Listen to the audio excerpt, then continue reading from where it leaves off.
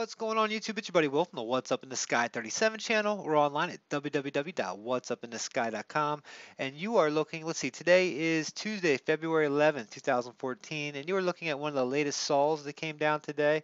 These are some of the pictures. Dr. Williams sent this over again.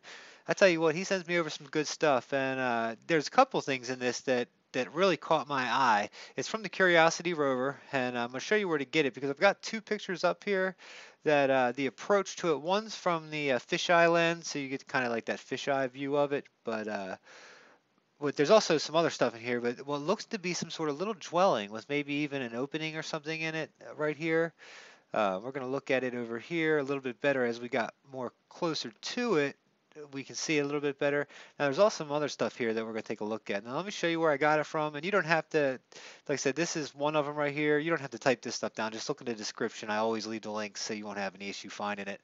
And the other one I do believe is right here. It's the one with the thing on top.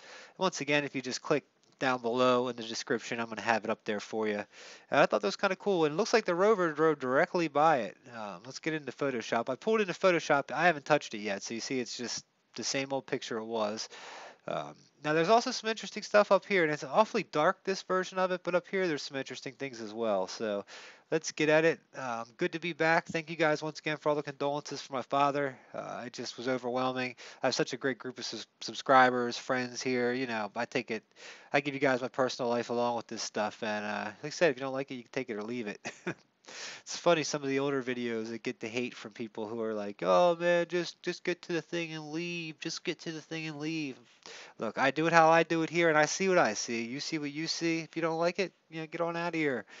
Go make some of your own videos. So many people come criticize. They do it on all the channels, especially stuff like this, but they don't even make videos. They just get on and watch ours. They come watch them for whatever and then criticize.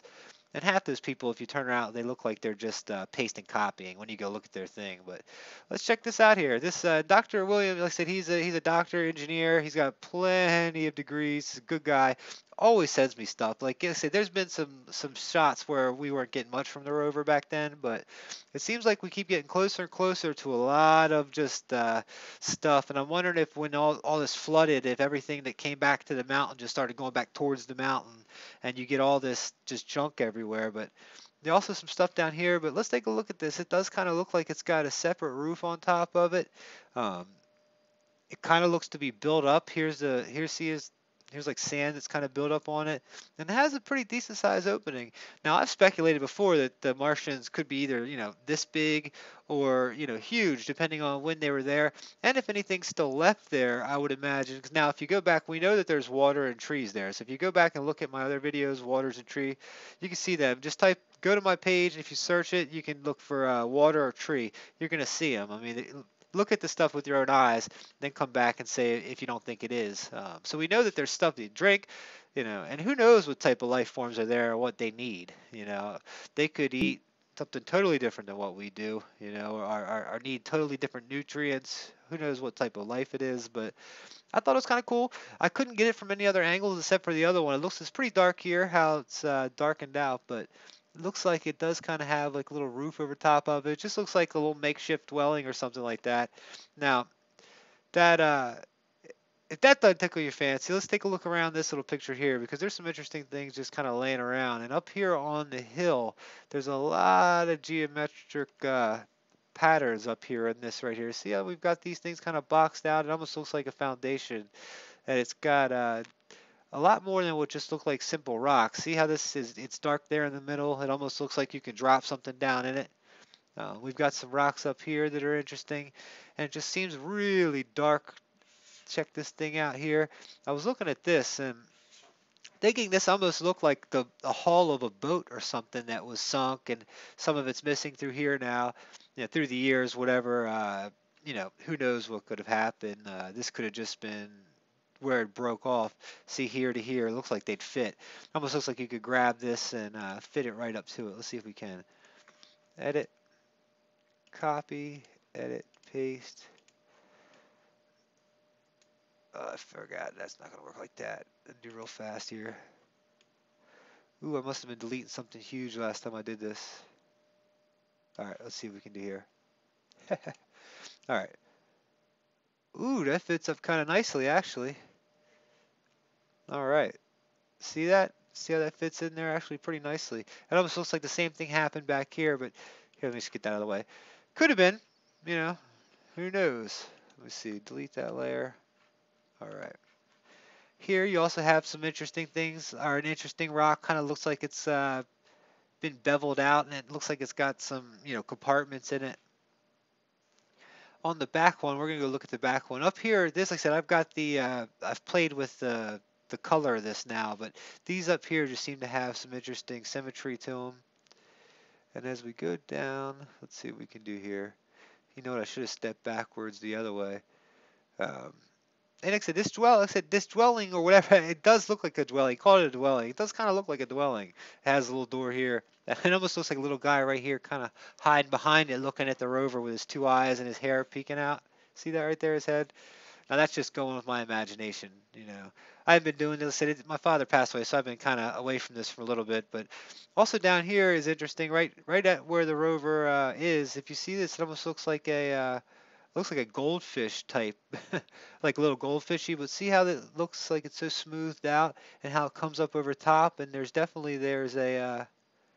a shadow there. Um, Along with this seems just to be kind of rounded out.